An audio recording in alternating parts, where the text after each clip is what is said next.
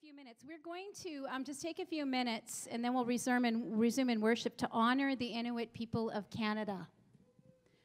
This is a big deal.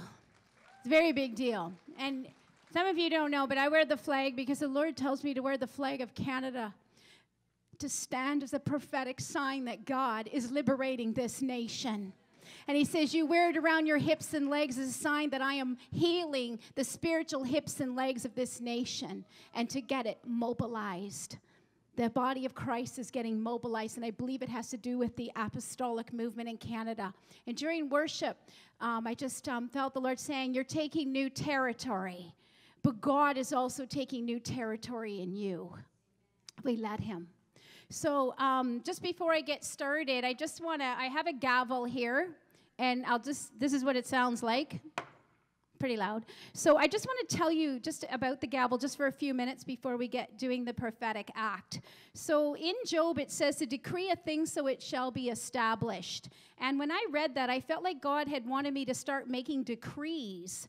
And so I was asking him about that. And then a few days later, I went to my mailbox, and a person I hardly knew from Alberta sent me a book all about decrees, with a little note that said, the Holy Spirit told me to send you this book. So I'm like, okay, so I'm going to be making decrees. And with that, when I started going places to make decrees, I would get lent a gavel. And so I was borrowing gavels, because where do you go to get a gavel, right? So I was doing that, and then I was in British Columbia at one of the conferences, and I said to them, do you have a gavel? And one of the guys went home, and he brought back a meat tenderizer. He said, this is the closest thing I could find. So we used it. And I said to the Lord, and I need my own gavel if this is what you want me to do. And so, honest to God, within a week or two, one of our team members came to me and said, Maggie, I was looking through some drawers in my house and cleaning, and I came across this gavel. And I asked the Lord what I should do with it. And he said, why don't you give it to Maggie? She says, are you in the market for a gavel? I'm like, yes. So my point is, I have a gavel, and I'm supposed to use it. So we're going to do this prophetic act, and at the very end, I'm going to decree a thing so it will be established. And then you'll hear this. Okay? So I'm just going to wait for Sandy and Louisa to come. And I'm wondering if they're coming.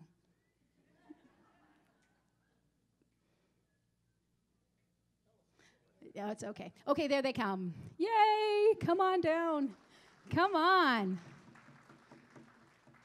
Okay, so Louisa, I'm going to have you sit here. Louisa Gillespie is an Inuit woman who has joined our team several years ago and moved right into the big city of Arthur and joined the Father's Heart Healing Ministries team. And if anyone was at our conference, I think it was 3-4 years ago, the Lord had asked us to honor the first people, and specifically First Nations, Métis, and Inuit with a public foot washing, and there was a bunch of other things. And that was the first time I met Louisa, because she stood in for the Inuit of Canada.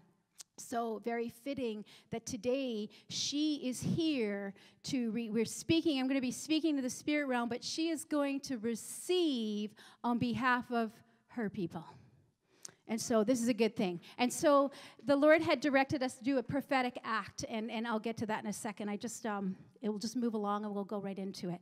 So the majority of the Inuit of Canada live in the northern regions of Canada. They carry a unique culture that includes throat singing and drumming that has added much beauty to the heritage of Canada. However, in the history of Canada, the Inuit have suffered greatly as a people at the hands of the white man, the residential schools, and the religious system. Today, the statistics for the Inuit in Canada show that the suicide rate among the Inuit are 10 times the national average, and the suicide rate among the young men in the Inuit communities are 40 times the national average. You just can see where things are at. So, several weeks ago, I was seeking the Lord about the Infusion conference, and I was asking him, what do you want to do at the conference, God? And so out of the blue, he said, I want you to honor and highlight the Inuit of Canada. And then he said this, I want you to honor and highlight the Inuit of Canada because they always get the shaft. That was the phrase he used. I'm like, I don't hear that phrase very often. And so it just kept turning over and over in my spirit. And about a week later, I was laying in bed, and it came back. They get the shaft. And I felt the Lord say, get up, look it up. And so I Googled it. So see, Google has its purposes. So I Googled it. And here's what get the shaft means. It's actually a slang term. And it means to be exploited, cheated, taken advantage of, treated unfairly. And the phrase is a slang term that refers to a sodomite or sodomy. A few days later, the Lord spoke to me again when we were praying with the leadership team, and he said this. He said, the Inuit have been raped as a people. I was seeking him about this, and I asked him to use the word of God to show me what he meant by this. And so he took me into 2 Samuel 13, the biblical story of Tamar, the daughter of King David. And in the story, Tamar had a brother Absalom and a half-brother Amnon. And in the story, Amnon raped Tamar. He faked that he was sick, and she was caring for him, cooking for him, feeding him. He took advantage of her hospitality, grabbed her, and violated her. Tamar tried to stop him and reason with him, and saying that we should get, ask my father, he'll give you to me in marriage. We should make a covenant first. And in verse 14 of chapter 13, it says, but Amnon wouldn't listen to her. And since he was stronger than she was, he raped her. Then suddenly Amnon's love turned to hate, and he hated her more than he had loved her. Get out of here, he snarled at her. And so at this point, Amnon is sending her away, and Tamar is begging him to make a covenant with her. And in verse 16, Tamar says this, sending me away now is worse than what you've already done to me. So Tamar is saying, it's not bad enough that you raped me. You're making it worse now by not entering into a marriage covenant with me. And the scripture goes on to say, but Amnon wouldn't listen to her. He shouted for his servant and demanded, throw this woman out, lock the door behind her. And the scripture says this. So the servant put her out, locked the door behind her. She was wearing a long, beautiful robe, as was the custom in those days for the king's virgin daughters. But now Tamar tore her robe and put ashes on her head. And then, with her face in her hand, she went away crying. And in verse 20 it says, so Tamar lived as a desolate woman in her brother Absalom's house. Her father, King David, did not rescue her. Instead, her brother Absalom had Amnon killed. But even after Amnon was killed, there was no restoration for Tamar. She lived in desolation for the rest of her life. This is a very sad story. I'd like you to stand up, Louisa. So God was likening the plight and spiritual condition of the Inuit people to that of Tamar. Just like Tamar, the Inuit of Canada have experienced pain and suffering at the hands of another. Just like Tamar, the Inuit of Canada have experienced betrayal, rejection, and having been cast aside with no one to protect them. And just like Tamar, the Inuit of Canada were royalty, sons and daughters of the king. And just like Tamar, the Inuit of Canada were once clothed in a royal robe. And just like Tamar, the Inuit of Canada have torn their robe, Louisa, have torn their robe in anguish and in desperation. And just like Tamar, they have put ashes on their head. But that's where the likeness ends. Because our Heavenly Father is stepping in. And He has a plan and a strategy for restoration and transformation for the Inuit of Canada. And so, to the Inuit of Canada, I declare that today you are being called out of the place of desolation and you are being called into the place of restoration. And I hear the Father saying to you, Inuit, I saw you when you struggled in your own blood, and I said, live. I saw you when you were struggling to live, and I wanted you. When no one else wanted you, I wanted you.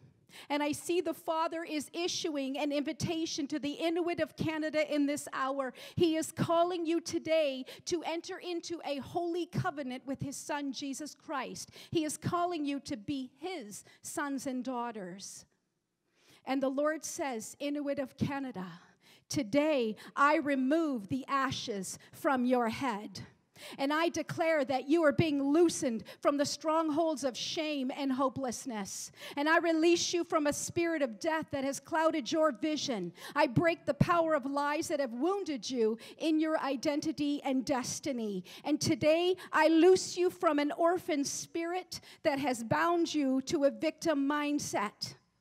And in the name of Jesus, I sever all legal rights and powers associated with that orphan spirit.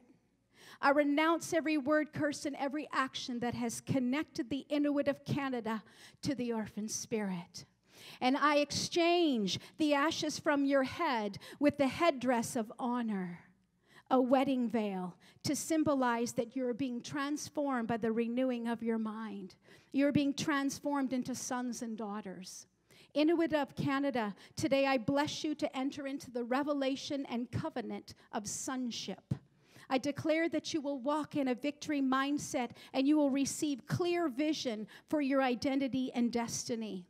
And I declare that you will walk in the covenant promises of Jesus Christ, who is the firstborn of many sons and daughters. I release the spirit of truth to dwell within you, to expose every lie and bring healing to deep wounds. And I declare that the Father's blessing and favor will rest heavily upon you. Inuit people of Canada, today I remove the torn robe from your body. And along with it, I loosen you from all legal rights and powers associated with the territorial spirits of suicide, addiction, and mental illness. And in Jesus' name, I remove those territorial spirits from your dwelling places and I cast them away from you. In exchange, I release to you a new robe, a robe that speaks of purity and hope and peace, a new gown that symbolizes covenant relationship. You are no longer on your own. I release you from isolation and a stronghold of rejection. I declare that you belong. You are an important part of the bride, the family of God, and you are beloved by your heavenly Father. This new mantle is your true identity and destiny in the body of Christ. The Father is inviting you to take your rightful place in his household, the place within the bride of Jesus Christ that has been set aside just for you. For you are called, you are being called into the kingdom for such a time as this. And Inuit of Canada, I speak to your spirit and I call it to attention. I bless your spirit to receive revelation of your true identity and destiny as a governmental people that the Father is raising up for his glory. And I bless you to rise up as mighty warriors and to slay the giants in your land. And I bless you as a Gideon-like army that God is raising up in the northern parts of Canada. And you are being called out of desolation and you are being called into restoration. And I declare that you are being called out of desolation and you are being called in to restoration. And the Lord says you are being called out of desolation and you are being called into restoration and into transformation. And I bless the voice of the Inuit of Canada and I remove the fear that has silenced you and I speak life into your spirit and your soul and your body and I bless the new sound that is emerging and I declare that out of your belly will flow rivers of living water. And the church in Canada has been waiting for you. The church has been waiting for the sound that is coming from the north wind. The north wind is blowing and I speak to the north wind and I declare it is time to release your voice. I call for the voice of the north wind to be released over Canada and I release the voice of the Inuit to rise up and shatter the strongholds of religion in Canada. Woo! And I hear the voice of victory coming from the north. And I see the sound of victory breaking through the strongholds of bondage, breaking through the strongholds of depression and suicide and addiction and mental illness. And I see the Inuit rise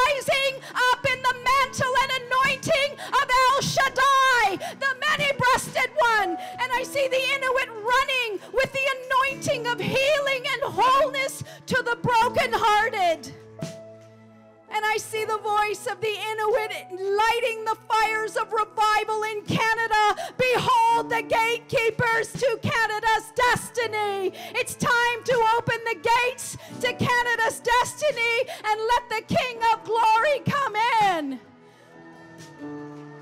So I decree that today God is positioning the Inuit of Canada to come into their rightful place in the body of Christ. Sealed. And I decree that the Inuit of Canada are shifting into the place of restoration and transformation. Sealed. And I decree that God is positioning his government in Canada. Sealed. And I decree that the Inuit of Canada are receiving an infusion of resurrection power in this season. Sealed. And I decree that the Inuit of Canada will be unshakable and unstoppable in their passion for Jesus Christ. Sealed and amen. Woo!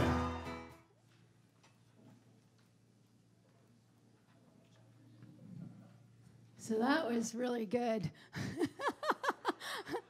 He is a good father. Wow. That's my favorite song. We even named our ministry after the Father. Father's Heart Healing Ministries. You know, so good. God has taken new territory. He is not fooling around. He wants this nation. And you know, all this wasn't not my idea. This was God's idea. The Father has a plan, and we just need to hear his heart and do it the way he's saying to do it, right? So that's good. I just wanted to say, you know, called our thank you, David, and the band. You guys rock, like, so good. Thank you. They'll be also playing duration of the weekend. So I just wanted to say something quick. When we moved into our new building recently, I was thinking about, should we put the sign all the way, because it's a pretty big sign, would say Father's Heart Healing Ministries. And I felt like the Lord said, yeah, put me up there. And it's so interesting because a man came in after we did it. One of the first persons come in the door after we put the sign up, he looked at me, he says, are you in charge around here? And I said, kind of, right? And he come up and he said, so who's the father? That was his question, because he saw a father. And see, that's what God, I believe in Canada, that the movement we're going to see, that we're in, that's happening right now, that's breaking open in this season, is a movement of the Father. It's the Father's heart being revealed through his sons and daughters. So that's so good. Okay, we have a couple things to do. Wesley Campbell is going to be speaking this afternoon. We're very excited to hear what God has put on his heart.